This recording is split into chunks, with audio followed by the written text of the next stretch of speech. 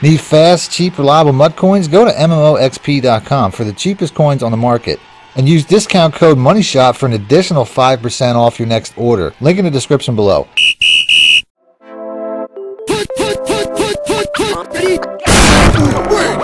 Welcome back, YouTubers and Madden fans. This is Madden Money Shot, sniffing out the Madden cheese as always. Got some passing plays for you guys today. I haven't put out a passing scheme, a pure passing scheme this week. I typically try to put out at least one a week.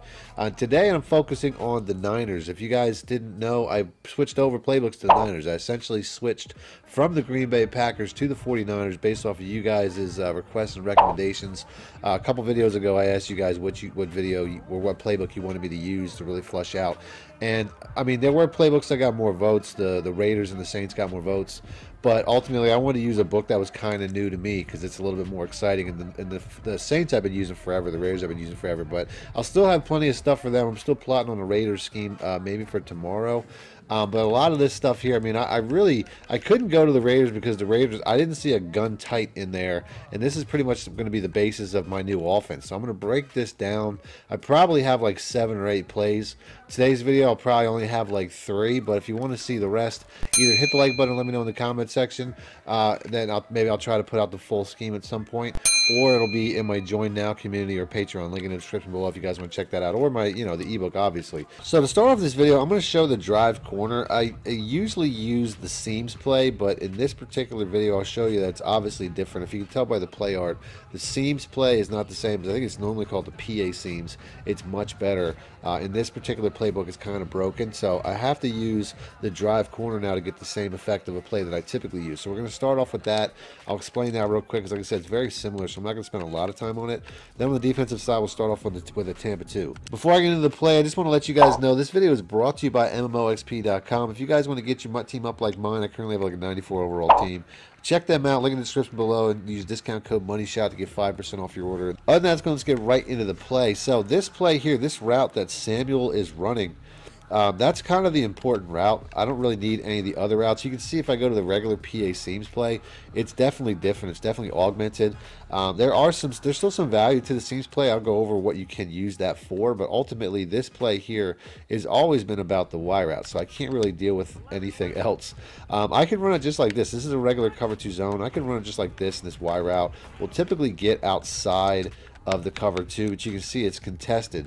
So to me, the best way to run this play now is to always motion over the tight end and put him on a streak. That's pretty much the way to go. Against zone, I'm flatting the Y route, the X route, or the AUK here, the X route, and against man, I'm going to put him on a zig for a check down. Either way, it's going to be a good check down. And then this is pretty much going to be the play. And then, like I said, you have this. I mean, I don't know what happened there. I think I got sacked, but you can see he's going to get outside of that pretty much every time. So we'll go and we'll do that from the sidelines, see what that looks like. The faster, I mean, if you motion over Bourne, I like Bourne too. I mean, he's faster. He'll get up the field a little bit quicker. You can have the same effect. Sometimes I motion up the running back, although I'd rather have him blocking. You just need somebody with some speed to pull that safety back, because if the receiver gets up the field faster than the safety, it's not going to have that, or faster than the Y route, it's not going to have that effect. And then you can see here, I mean, I'm just not quite getting going, but like I said, if you have enough speed, you can get going with this play. And then if you have somebody running a lot of man cover 1, a lot of man blitzes, man cover 2, it's all going to have the same success. If it's man cover 2, you got to motion over the A route still, because you have to pull that safety back. Unless you have a really big speed advantage, once again, but like I said, I still have, when it comes to my mud team, I don't necessarily have here. But this Y route here is going to have a lot of success against man coverages, as it basically just gets outside of it. I mean, it's a really good play against man. It's also really good against play against cover 4 quarters. It's also a very easy one-play touchdown. You don't need any adjustments against cover 4 quarters, which, there's not a lot of plays out there that do that, that just basically just score one-play touchdowns without any adjustments against cover 4 quarters. That's why it's one of the better defenses, in my opinion, in the game. But, this play here, I mean, I would just probably block the running back, and this Y route is going. I'm not going to show this too much because I've already broken down the PA seams in the same way, so I'm just kind of rushing through this, but you can see how you can have the same effect. The next play I'm going to show, I'll give you guys a cover 3 beater and a really good play, the slot post. We'll pick that. So against cover 3, all you have to do is streak these inside receivers and motion out Bourne. I'll block the running back. But this is pretty much it. And the Y route here is going to get right up the seam. As long as I bullet and pass lead outside, we have a really easy touchdown against cover 3. There's a lot of cover 3 beaters in this formation, but this is one of the ones that I prefer. You could also put this X route here on a smart route, but I don't really think it does or too much or really matters. You could also leave the running back in as a good check down, but I want that extra blocking.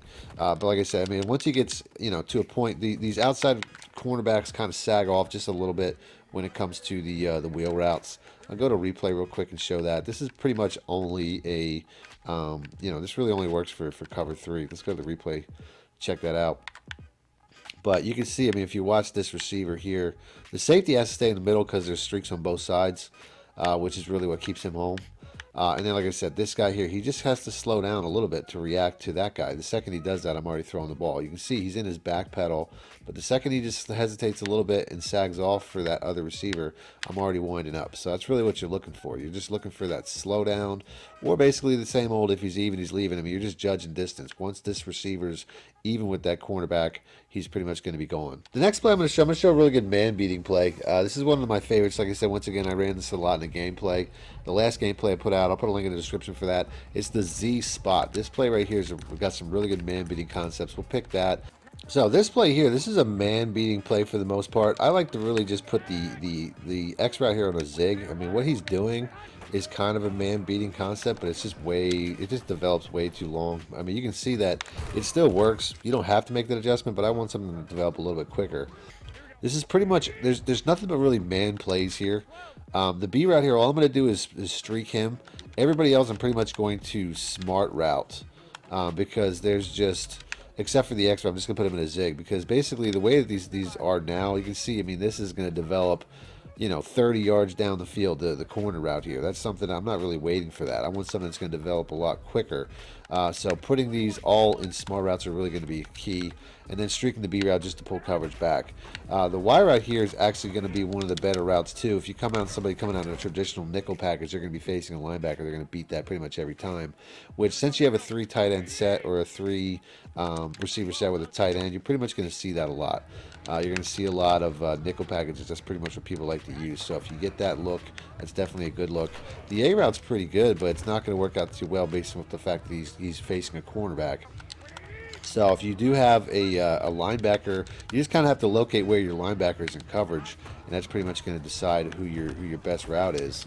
As you can see right here, this C route is I call it a C route, corner route, whatever. It's definitely a better route. So now I'm going to cover one man where you can see the Y route is still it's on a cornerback now, but you can see he's still getting outside. So you can see that's probably the best play on something like this, whether it's man 0 blitz, man cover 2, man cover 1. Doesn't really matter. The best side is going to be the left side. The Y route and the Z or the X route there, the zig route, are all going to be, I'm having a lot of success to that side. So that's pretty much the reads now. Like I said, it looks like they augmented the tight end's route.